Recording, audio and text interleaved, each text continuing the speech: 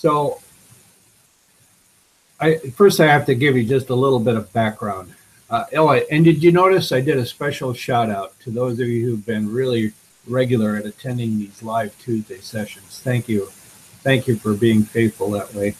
It works. It really works the best when we're on live, and I just appreciate some of you have been very faithful on that. So I have this series. I've been working on it for, I don't even want to tell you how many years, but 1978 is when I started working on this. I know, a long time, and I can't put it down. And it relates to the mathematical design in God's creation. And here, this time, we have a perfect fit for calculus students. This particular aspect of my series is called Divine Design. And this particular one, I think I've got 8 parts now. This particular one is called Optimal Design. Now, you recall, we were doing optimization, I don't know, about 3 or 4 lessons ago. And this relates to that, mostly to the derivative and how we can literally find max and min, and how our Creator has used max and min all the time in his creation. So we'll get started here. Just to share, I mean, the special passage right in Genesis, right after creation. I love that. Very good. But it's just very modest way of saying, boy, it was perfect. And of course, we now live after the fall, and creation is groaning, waiting for Christ to return again. But nevertheless, what an awesome creation. And even in the groaning and the fall, amazing the optimization that we find in God's creation. Another one of my favorites is Philippians 4:8. Finally, brothers, whatever is true, whatever is noble, whatever is right, whatever is pure, whatever is lovely, whatever is admirable, if anything is excellent or praiseworthy, think about such things. So we're going to think about such things this morning. So if you're new to my series, which most of you are, I'm very fond of scientist, mathematician Johannes Kepler. Kepler, the laws, some of the major laws of the universe are accredited to him. They're called Kepler's laws. The big one for us, I think, is that we are on a mathematical ride around the sun once a year. It's an ellipse, a mathematical shape, and Kepler spent a number of years of his life discovering that. But you're going to notice in my quotes today this idea of optimization. Here's what Kepler said: nature uses as little as possible of anything. In other words, it's as efficient as it can be. This was said a little differently by this French mathematician who said, nature always operates with the greatest possible economy. One of the discoverers of calculus, Isaac Newton, he said it this way: nature does nothing in vain, and more is in vain when less will serve. For nature is pleased with simplicity and affects not the pomp of superfluous causes. No waste, very efficient. And another Christian mathematician, Leonard Euler, said, because the shape of the whole universe is most perfect, and in fact designed by the wisest creator, nothing in all the world will occur in which no maximum or minimum rule is somehow shining forth.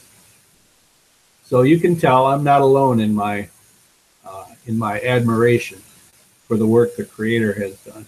And how about Leonardo da Vinci, Renaissance man, scientist, inventor?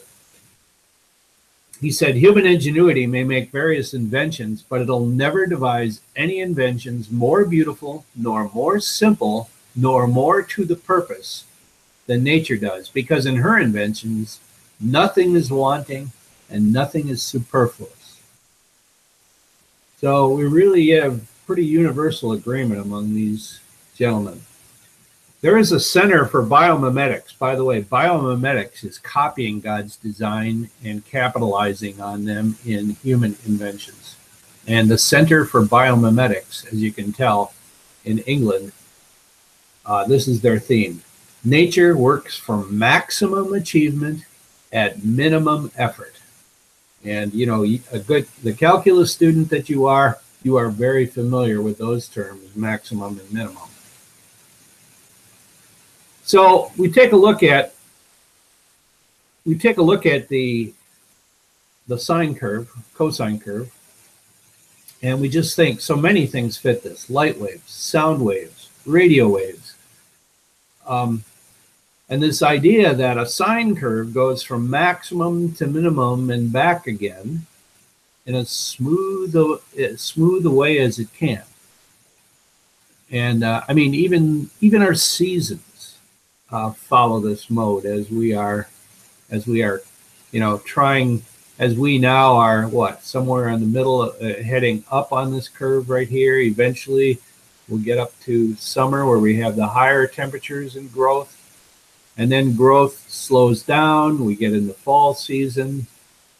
Temperatures get their lowest. We're back to the pits of winter. And after the flood, God promised to keep sending this cycled pattern, the seasons, until he returns again for the second time. So this is just an animation of that famous curve, and it just shows in animation that we go from a max to a min to a max to a min, and the cycle continues. I'm going to bypass this because we didn't have any time to go through this, but another optimal solution that's all over in God's creation. So let's go to this mathematical geometry problem. Here we have 2 points off of a line, and the goal is, the goal is to find the shortest path from A to B bouncing off of the line. A real elegant, simple solution that a regular high school geometry student can find. And then we're gonna take a close look at this problem. So it's pretty simple. What you do is you first find A's reflective partner on the opposite side of the line, equidistant away. Real easy to do with a compass. And once you've got that A prime point, connect it back to point B. And where that line we just drew crosses the line, point C, that's the perfect bouncing point. So this red path is perfect. I mean, that's the path, that's the minimum path from A to B bouncing off the line. I find it rather remarkable that something that's little primary grade school kids can understand, symmetry, was really the key to finding the solution. We could have done it the other side too. We could have reflected B and then connected that way, and that would have found the same point. Notice what we've got here is certainly founded on symmetry. Now, since we're good calculus students, and let me just make this claim one more time. That red path is the best, the minimum distance that it's the best way to solve the problem. And you know how it is with calculus. We don't just say it's good, we say it's the best. And we're going to use some calculus to kind of demonstrate that. So what I've done is I've kind of recreated the situation with some letters and some angles. And you can see we have a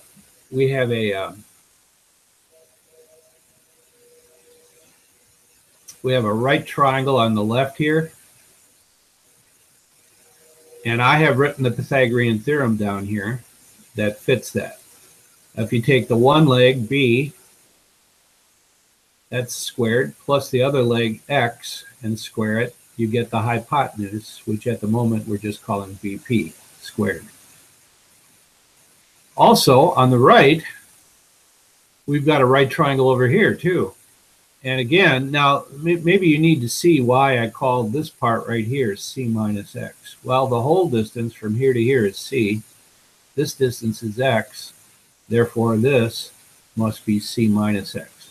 So if you take that C minus X squared as a leg and then square the other leg, A, that'll equal the hypotenuse AP squared.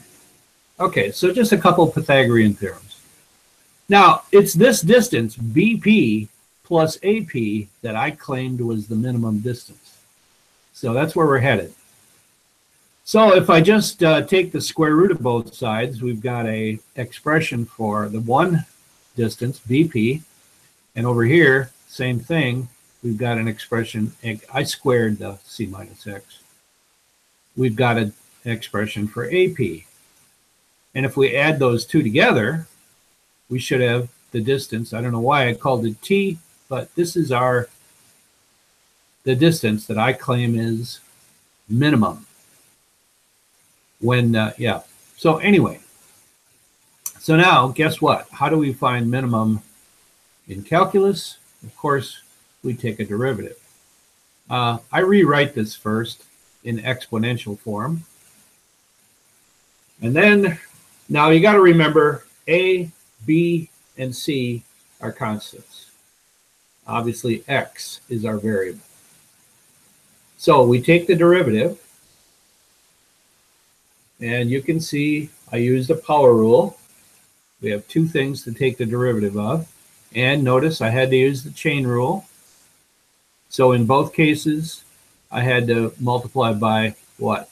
A quantity. On the first one, I had to multiply by the 2x. And on this one, I had to multiply by, the coefficient negative 2c plus, and then this derivative, 2x.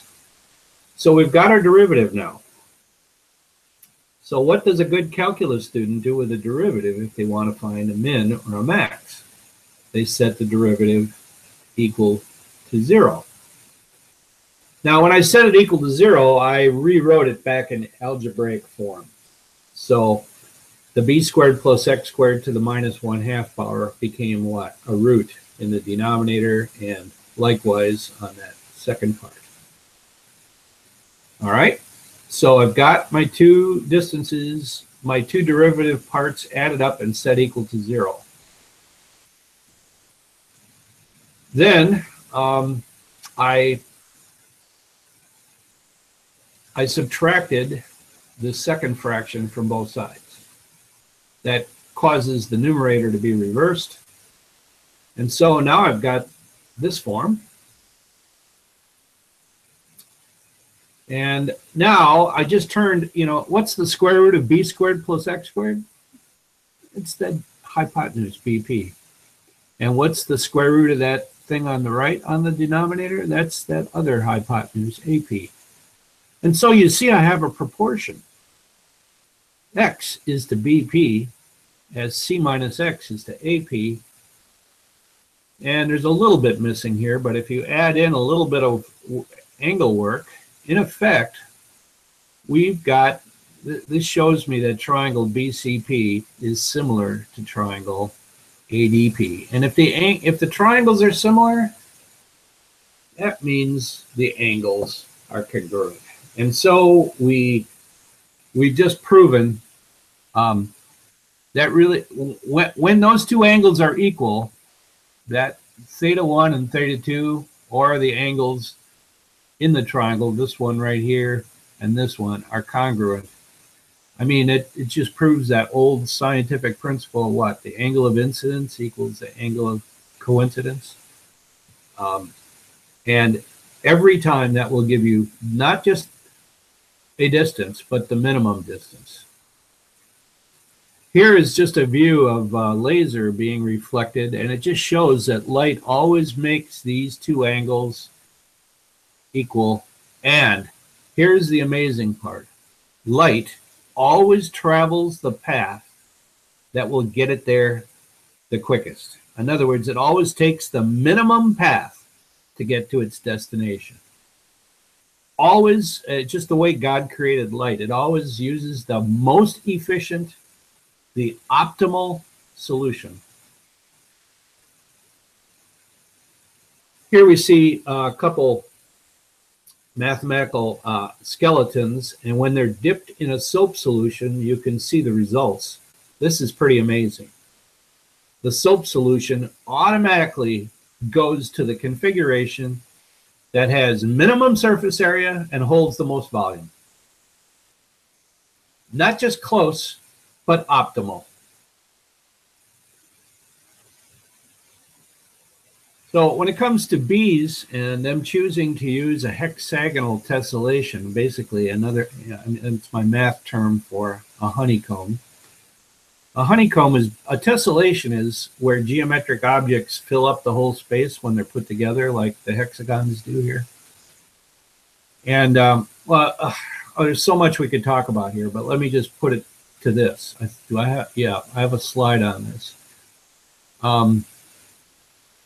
I mean, mathematicians have done work. Thomas Hales, University of Michigan, talked about right here on this fourth line. He proved that bees have discovered the most efficient way of dividing the plane into equal sized cells. And so really cool. In fact, this is just a view of the first page of his proof, the honeycomb conjecture. And what he says is, wow, these honeybees have chosen the most efficient way they could have for strength, holding power, and other things. They really did it the best they could have. Of course, we know the bees didn't choose it, but the creator obviously designed it that way. Here you can see a bunch of little spheres kind of attached to a larger sphere.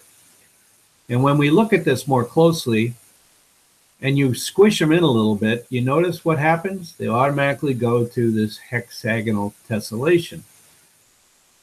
That's the optimal thing. And it just happens, when you squeeze these cylinders, they want to go to hexagons. And we see that shape all over in God's creation. This quote from Coolidge: but the bee's skill in solving problems in maxima and minima does not end there. It was found on examination that the angle formed by the faces of the steeple is the bottom of the cell, right there way in the bottom point. The angle formed by the steeple was such as to make the total surface area a given volume a minimum. And so once again, just one result after another, like, wow, what clever bees. Wow, what an awesome and perfect creator. This is the formula for that steeple on the bottom of the cells. And then check this out. So this is my one little plug for, I've been talking about using the derivative to find max and min. But here we're going to see a little tiny bit about integration. So, there's so much here. First of all, on the top, when the scouts go out and discover the good nectar sources, they come back to the hive, they communicate where the good stuff is to the other bees by using a dance, which is kind of outlined by the shape up here in they cycle around. And they literally waggle their tush, and how vigorously they waggle their tail indicates distance, and what angle they're on indicates how far. Those are polar coordinates. So in other words, if you tell somebody what direction to go and how far to go, you can get points that way too. Those are called polar coordinates. Now, they're so good at this that scientists actually created a bionic bee that would do this dance, and then they could program it to tell the bees to go wherever they wanted. So they would program in such and such a place, put the coordinates in, the robot bee would do the dance, and the bees would all go to that destination. It was like at the command. And then they thought, hey, let's pull one on the bees. Let's send them to the middle of a pond. And so they gave the coordinates for the middle of a small lake. You aren't going to believe this, but the bees never took off. So here we could command them to go anywhere we want, but they didn't take off for that lake. It was kind of like, duh. There's no nectar there in the middle of the lake. They actually had some kind of a map, and they knew ahead of time, no way. Incredible what the Lord has put in his creation. So anyway, experiment at the bottom indicates, let's see, they know, let's see, the white part. How does the honeybee know how far she has gone? The answer, teased out by an elegant series of experiments, is that she integrates the speed of movement of images across her eyes. So, and they know this because they put different patterns. Anyway, it's pretty cool. So integration, differentiation, no problem for bees, or for the creator anyway. Okay, let's move on to the leatherback turtle. Interesting design, the leatherback turtle. As you can see, their bodies have these, this teardrop shape. This gives them nearly ideal efficiency traveling through water. So those little ridges that they have on their back, we know from experiment, actually makes them slip through the water better. Okay, now this is really close, should be close to your heart. It's close to mine too. This is a picture inside a vein. Engineers also know in order to get the best flow of a liquid, such as blood, a pipe's cubed radius must equal the sum of the cubed radii of each of its branches.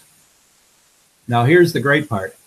And this is exactly the relationship found in all living and fossilized creatures, from sponges to humans. Wow. So in other words, that whole circulatory system is set up to be optimal. And that is for the best flow. And of course, flow is what it's all about when it comes to circulation. How about our red blood cells? What shape are they? Well, they're this biconcave shape that you see up here in the corner. They're circular from one angle, but then they have this concave portion to them. Why? It so happens that this is the shape that has larger surface area than an ordinary sphere, and it's more efficient when gases like oxygen and carbon dioxide need to be transported across the membrane. Now, anyway, the bottom here, the biconcave shape naturally forms for this area to volume ratio because it requires the least energy, giving us the ability to live, to have longer lasting life. Simple. The gravitational shape, a parabola, is also very important when it comes to optimizing. The parabola, you can see it on the right, you see a grinder, and all those sparks are parabolas. That's gravity shape. We all know that any kind of a dish for communication is parabola in shape. Your car headlamp reflectors are parabolas because they cause all the reflective rays to come out parallel, giving you more light. On the bottom here, they have tested different noses to go on spacecraft and airplanes. And you can see the one that requires the least amount of drag. By the way, that vertical axis is drag, is the parabola. Yep, and that's why you see the nose shape that you see on airplanes. Wish I had more time to talk to you about this, but this is another awesome design. The logarithmic spiral is all over in God's creation in shells. Here we have the Nautilus shell. Euler the mathematician we heard from earlier, proposed that tracks, like train tracks, and even what? Exit ramps on freeways, as you can tell on the left here, use that. It works out for optimal slowing and turning without causing too much sideways momentum. When you talk about optimal, the sphere has got, well, maximum volume for minimum surface area. If that was the only criteria, that's the shape we would use on all our packaging in stores. Can you imagine the chaos, though, if everything was spherically packaged? So what do? In most cases, we go halfway and we use the cylinder for many things. Cans.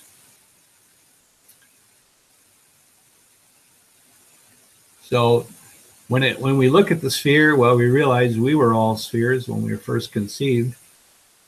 And the sphere is all around us. Today, what do we got? A few raindrops and dew on the ground. All of that goes back to the sphere. When you do a little bit of 3D geometry, you find out that bubbles always operate with maxes and mins. And see how it says two bubbles merge in an arrangement which minimizes the total surface area? Just one thing after the other, creation points toward this incredible divine creator. Here's something simple: slime mold topology. The simple organism has the ability to find the minimum length solution between 2 points in a labyrinth. So here you see initially it covers the entire maze, the slime mold. But after a while, it starts pruning, and you notice it's now only in certain areas. And 8 hours after they introduced them to it, they found it, the minimum solution. So slime mold knows its calculus.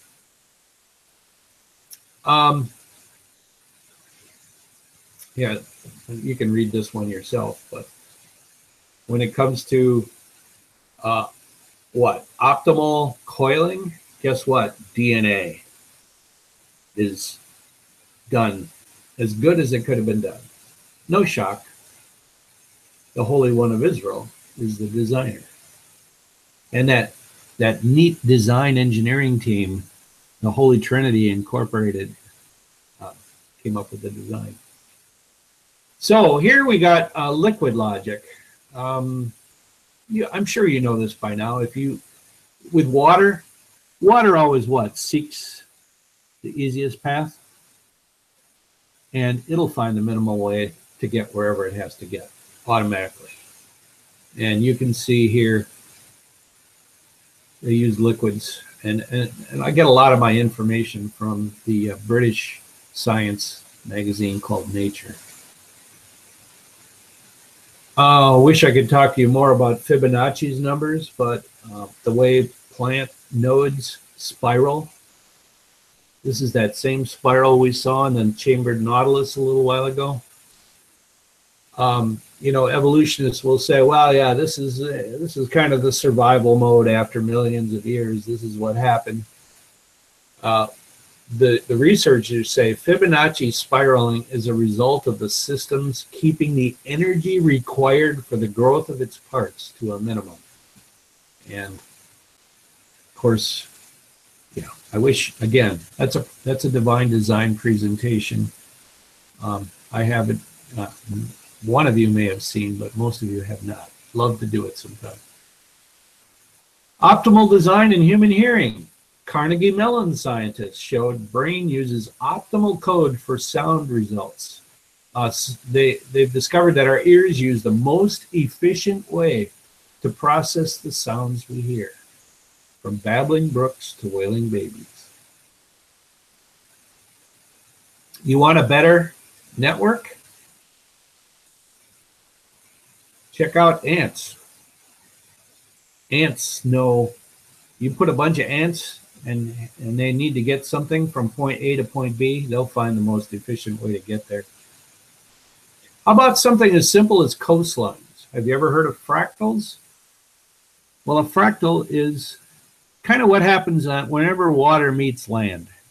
You get this ever finer, nothing's straight. It's all got a pattern to it, and the closer you look at it, the more it breaks it down. And that's exactly how coastlines form. And here's the cool thing right on the bottom. Fractal coastlines, which is how they are best at damping waves. That is, receiving the waves and calming them down and dispensing the energy. Now, it found, as you can see here, swimmers and flyers, from insects to whales, even their speed is optimal. It says they cruise at the speed that lets them slip along the most easily. Researchers at the University of Oxford, United Kingdom.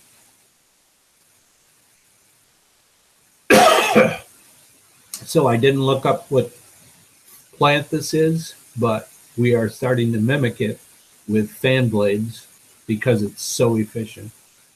Here is an example.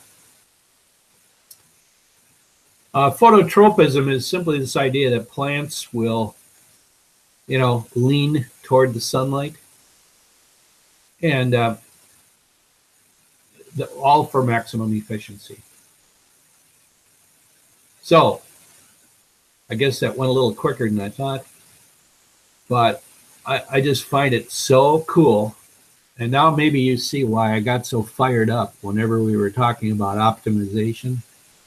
Obviously, our creator is really big on, don't waste a thing. Make things as efficient as possible. Not just close, but the best. And in order to do that, of course, the mathematical tool is the derivative. And, well, our God has done a masterful job of that. So I'm going to, if I can find my way here, I'm going to unshare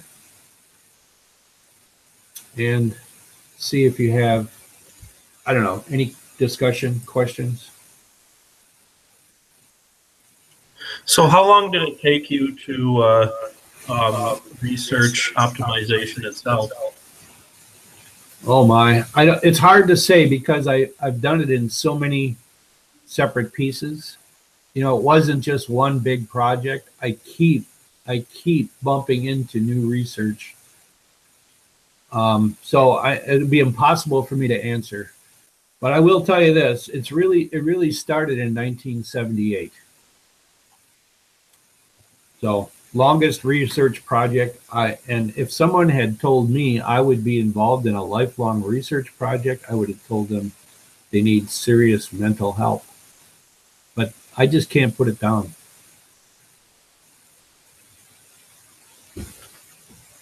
Anybody else comment, question? So I have recorded this. I will put the link where I usually put it. Thank you, dear students. I appreciate, again, I appreciate your faithfulness. And I'm going to start working on the review, so we're ready to go on the review tomorrow. I think David had a comment. He was wondering. Oh, yeah, David, thank you. Do you have the presentation published anywhere? Well, my plan was to produce a book. I just have not had a chance to do that. I do have a website called divinemath.com. No spaces. divinemath.com. You're welcome to go there, and it shows all the parts of the separate presentations that I have. This is the one that worked the best for calculus class. And so that's why I showed it to you. Sorry, David, I didn't see that up there. So I will be publishing the video, and if you want to see more materials, I have about 3 4 chapters out of 8 completed, and if you want, I could maybe share some pages with some of you. Thank you again. God bless you. Thank you. See you tomorrow.